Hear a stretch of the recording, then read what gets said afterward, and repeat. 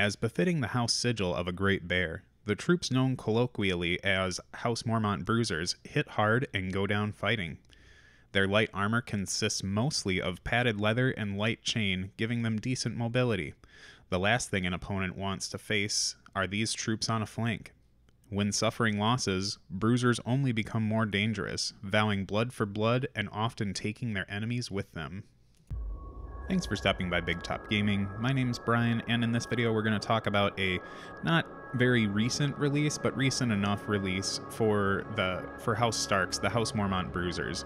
Now, this is an infantry unit that comes with 5 unique sculpts. There's a banner bearer and then 4 other little infantry dudes, grunts, or just models, whatever you want to call them. And there's no attachment that comes along with this unit, but they come in at 7 points with a movement of 5. They have a melee attack called Mace and Spike that hits on 3s or better and has a 7/6/5 decay stat. Their defensive capabilities are a 5+ defense save and a 6+ morale. For the melee ability Mace and Spike, they have before rolling attack dice, choose 1. And then for each of the unit's destroyed ranks, you choose an additional 1, and you get critical blow, precision, or reroll any attack dice. They also have Counter Strike as an ability, which states that each time this unit is attacked with a melee attack, for each miss, the attacker suffers 1 hit. So right off the bat, some of the big things that we can notice is that 7 points is pretty pricey for a unit that's got a 5/6 save, or for the 5/6 defensive stats. That's not extremely survivable, which I think kind of plays into their motivation a little bit, because they want to have at least 1 or 2 destroyed ranks. It's one of the things with Starks, you kind of have this balancing act where you want your units damaged, but not to the point where they're easy to just kind of swipe out in one fell swoop, because the Mace and Spike ability does allow them to get a little bit better as they start having more ranks down. But the big thing to pay attention to with these guys, in my opinion at least, is their very aggressive attack stat. They're hitting on 3s. They have a 7/6/5 stat, so they're only going down by 1 dice each time, and I'm pretty okay with the way that their offensive capabilities shake out. And your opponent will kind of be punished in multiple ways for attacking this unit. When they attack the unit, if they wipe out a rank, they're likely to turn on another ability that they didn't have previously. They also have that Counter Strike ability, so they can be punished for every time they end up missing an attack against this unit. So they have to be really careful about what they put into this one, because they can damage in multiple ways outside of really their activation, I guess. They have to damage inside their activation with Mace and Spike, but your opponent's influence on what they do to this unit matters in terms of the swing back that they end up putting in on them. So before I go into the synergies with like commanders or attachments or anything, I do want to emphasize a bit of what the Stark Tactic deck brings to this unit, because I think some people are a little bit mopey on the Stark Tactics deck. At least, the last time that I was really involved with the community at large, I think most people are not extremely happy with where the decks landed. But I do appreciate a lot of the things that the Stark deck brings to this, or to this unit specifically. The first one would be Winter's Might, because getting Sundering on a unit like this, it's not an ability that they get normally, but it gives them the capability to really cut through things with that really large attack stat. And if they, the extra stuff on it isn't really the biggest deal in the world. If they only have 1 remaining rank, they can reroll any attack dice. They're gonna have that anyways if they're only on 1 remaining rank, but rolling the highest attack die value is pretty nice. It's only an extra 2 dice, but throwing 7 is a lot better than throwing 5. So Winter's Might is something you want to make sure that you can slap on this unit to get some extra damage out of them, as well as Northern Ferocity. Giving Vicious is pretty nice. I think people don't really frame Starks as having a whole lot of panic shenanigans, so I don't think they feel like they need to be bringing an extremely resilient morale list against the Starks. So having Vicious just kind of might give you a little bit of an edge where you might not have had one before. And if they have that 1 rank remaining, like if you're really getting down to the nitty-gritty of the game, you can end up inflicting 2 extra wounds on a failed panic test, and also can make them panicked if you control the swords or the combat zone. So I think Northern Ferocity is something that could bring some neat synergy to the list. I also really like assault orders when looking at this unit.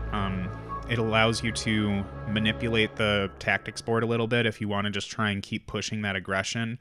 If you do happen to claim the swords and get a free charge out of it, then that's really cool. But taking something like denying your opponent a zone that they would really like to have and then just exchanging it for a free attack when they might have already taken that combat zone is a really smooth move for a unit like this that wants to be hitting constantly. It's good. You want to make sure that the House Mormont Bruisers are always a danger to your opponent, to make sure that they try to put something in there, but again, you want to try and balance it to where they're not committing so much to remove them, because with a 5/6 stat, they are kind of papery. They're I guess you could call them glass cannon-ish, but the 7-point investment is a little harsh on them. But I just wanted to go over a couple things that the Stark Tactics deck brought to them before we really dove into some of the other aspects of this unit.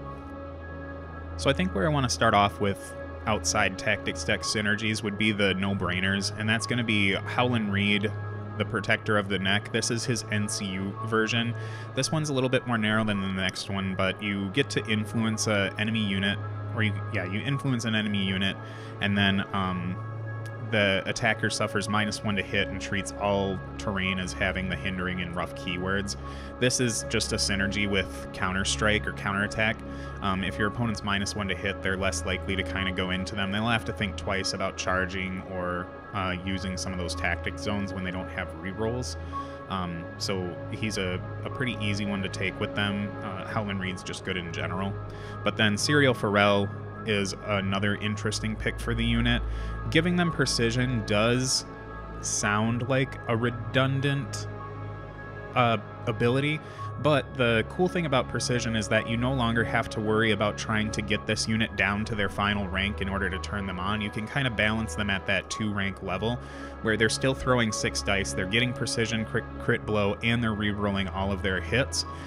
Additionally, they are the ones that get the -1 to hit when your enemy's attacking them. Now, if you were to get really crazy and combine Serial Pharrell with Howlin' Reed, now you're -2 to hit, and I really don't think your opponent's going to appreciate coming into them, but they'll have to, because having only 2 ranks on them, or only missing 1 rank, I should say, makes this unit extremely dangerous. You're, like I said, crit blow, precision, re-rolling dice, you're -2 to hit. And that's something that your opponent's they're not gonna want this unit on the table, but they're gonna be punished harshly for going into it. So if we're looking a little bit more bargainy on the attachments, we can look towards the Mormont Veteran. For 1 point, she just gives them the ability Harden that states each time this enemy is performing an attack on this unit, after rolling the defense dice, they block 1 hit and then 1 additional hit for each one of their destroyed ranks. So if your gist is to get these guys down but not have them down so far to the point where they kind of are flapping in the breeze, the Mormont Veteran can help you out and make sure that once they get lower in ranks that they're more survivable by just auto-blocking hits. It's a pretty nice buff to the unit to try and make sure that they can sustain this world of being in the danger zone. So I don't think that she's a bad pick for slapping onto the Mormont Bruisers. I think the final attachment that I want to go over, and there are multiple other ones that I could insert here, but I do think Braun the Sellsword is really decent on this unit for 1 point. It brings them up to 8 points total, but he does present a lot of interesting things for them. When you have that coin zone, your unit gets +1 to defense dice rolls, giving them a 4+, which is pretty decent, and then they get +1 to their morale test rolls, so they go up to a stat 5, which is, we're improving each of those defensive stats by 1, which I think they appreciate. And then getting motivated by coin is nice too, because your opponent will want to probably swipe out the combat zone from you, and with that you're left with the coin. At least you can kind of counter with the coin and get another attack out there. When you combine this with assault orders, you're able to really get a lot of extra attacks out of this unit, and your opponent really can't do much to stop you from it. Along that same line, I do want to mention a final NCU as Walder Frey. The reason why I like Walder for this, when you're looking at this unit, is that you get to have a final NCU activation, which is a little harsh because you do want to hold Walder Frey towards the end. but you are getting an extra attack again. Like, you want to, for this unit, in order to get their 7 points out, I want to be throwing as many attacks as possible. So I think that having Brawn combined with Walder Frey can make for some really interesting plays. You can get these guys attacking 3 times a turn, maybe 4 if you've got Assault Orders hanging out in your hand. I think it makes them quite dangerous, and they can start steamrolling through things and really feel like they're a 7 or 8 point unit. So coming around to commanders, I think one that I don't want to spend a ton of time talking about is Great John Umber. He enables them by having a lot of cards that do extra damage but do damage to the unit, so he can make it so your opponent, if they don't want to turn the Mormont Bruisers on, he can force you, or he forces the issue in making them more dangerous just in the onset. But the one that I want to focus on a little bit more and dive a bit deeper into is a commander from Stark Hero Box 3, and that's going to be Mage Mormont, the Lady of Bear Island. So on her attachment card, she has the affiliation House Mormont to make a unit a Mormont unit. These guys don't need it, but it's just on her card. She also brings the ability Battle Scars that states, after this unit's attacked, place 1 order token on Mage. This unit's melee attacks gain the following based on the number of tokens. You can get Sundering for 1, or I'm sorry, Vicious for 1, Sundering for 2, and then at 3 you always roll your highest attack die value and can reroll any attack dice. So Mage Mormont is her attachment. I have like some problems putting him on this unit because getting that House Mormont affiliation elsewhere on a unit that doesn't normally have it is really where I'd want to have her. But and definitely having Sirio on the unit so you can utilize the Counter Strike or Brawn. I really like Brawn on the unit too. Like they're really hungry for an attachment to make them, or at least the attachments that I prefer to put on them, I think they're hungry for them. But her Battle Scars means that you don't need to spend your cards or your Tactics deck cards to like Northern Ferocity or Winter's Might to get those abilities on this unit. And then when you've got your 3 order tokens, you're always rolling highest dice and always re-rolling attack die value. So that's another thing. It's kind of like how Sirio eliminates the need to get them down to 2 ranks. Mage also eliminates the need to get them, below 2 ranks. So because you can re-roll attack dice with these guys and have them throwing their full amount of dice, and as long as you're keeping them in a safe zone of having 2 ranks, only 1 rank missing, Mage is going to be making them pretty nasty. Having Vicious, Sundering, Precision, and Crit Blow, and re-rolling all your dice, and rolling your highest attack die value is pretty nice. But again, getting her House Mormont on other units is something that I also appreciate. And some of the reasons why I appreciate getting that is because of the cards that she brings with her. So we can start out with Sustained Assault. This triggers when a friendly unit is performing a melee attack, but before rolling the attack dice. If this unit began the turn engaged with the defender, it rolls its highest attack die value, and if the defender has more remaining ranks than the attacker, the defender becomes vulnerable. So this card can synergize pretty decently with the House Mormont Bruisers. You're going to be dug in for combat for a while because these guys they're not wiping a unit in one shot, in my opinion. It might take them a little while to get there. But so they should be engaged with something, or they're nice for the counterattack, counterattack the ability and then counterattack the concept with Sustained Assault. And typically your defender you would think they'd have more ranks than you in most of the early game at least, because you are going to want to try and at least wipe 1 rank out from these guys to get some of those abilities turned on. Or your opponent's going to throw a really high value activation that can try and get more ranks off of them early, but you kind of play into their deal by attritioning them down to get some more value out of Sustained Assault for getting that vulnerable token out. Support of Bear Island is another card that Mage brings, and this triggers at the start of a friendly turn. You target 1 friendly combat unit and they suffer up to 3 wounds, then restore that many wounds to another friendly unit within long range. If this targeted a House Mormont unit, you also target 1 enemy unit engaged with them and they become weakened. So I like this a ton with the Mormont Bruisers because it works both ways. I can either take wounds from a unit that's not really in the mix anymore and get some bodies back into the Bruisers when they've taken a few hits, or I can take some models off of the Bruisers and send them elsewhere where they're needed so that they can get a rank down and turn on some other abilities.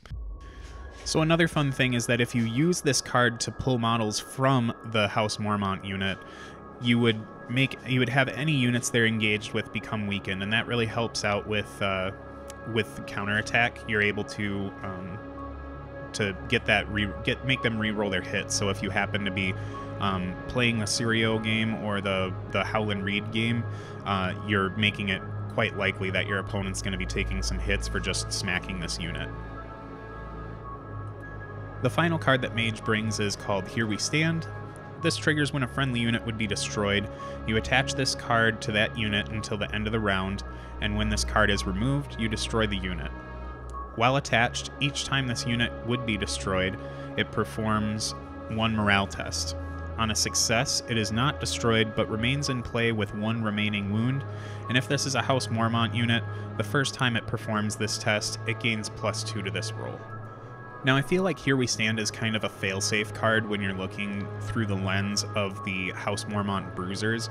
They're going to be pretty dangerous on their final rank, depending on who you have in there. If you've got Mage Mormont and she's stacked up, they're still rolling a ton of dice and having a bunch of abilities on top of it.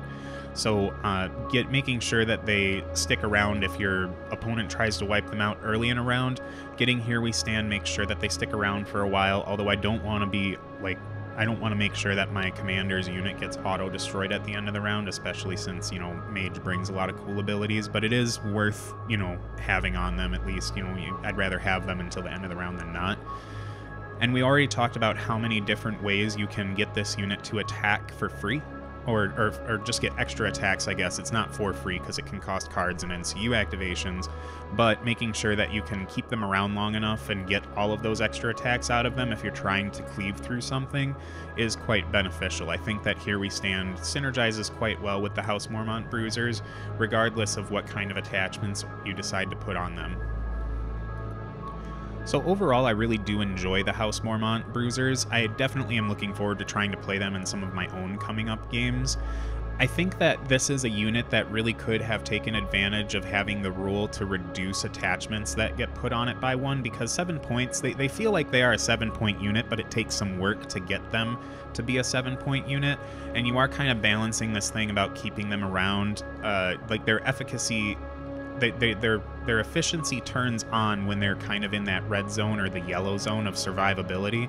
So this is why I would really like to be, have a point reduction for attachments, because then it's really weird to flirt with danger on a 9 or 8-point unit. But if you have that reduction on attachments, I think that these guys become a lot more of a competitive choice. But because right now I feel like I have to do a lot of work in order to make sure that they stick around or that I get the full use out of them, which isn't the worst thing in the universe, but when you compare to other 7-point units that kind of are a little bit more of a contained package, it gets a little bit more difficult to justify them in a list.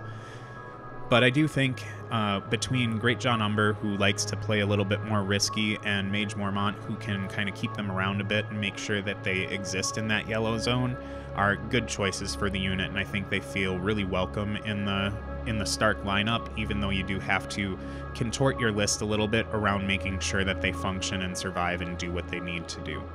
Let me know what you think about this unit in the comments section below. I am curious to see how other people frame this unit, but I'm very looking forward to trying them out, especially in conjunction with like the House Mormont She-Bears. Just being able to have Warcry to help get these guys plowing through other units, especially with stacking all the other combat abilities on them, is really interesting to me. I think like I said, it's a little rough with the point cost. I think right now my Stark lists seem to be a little bit more on the points heavy side per unit and less so much on the activation side of things. But I'm looking, I think the next event that I go to in August, I'll probably be bringing Starks, and I wouldn't be surprised to see me running a Mormont-centered unit, or not unit, a Mormont-centered army.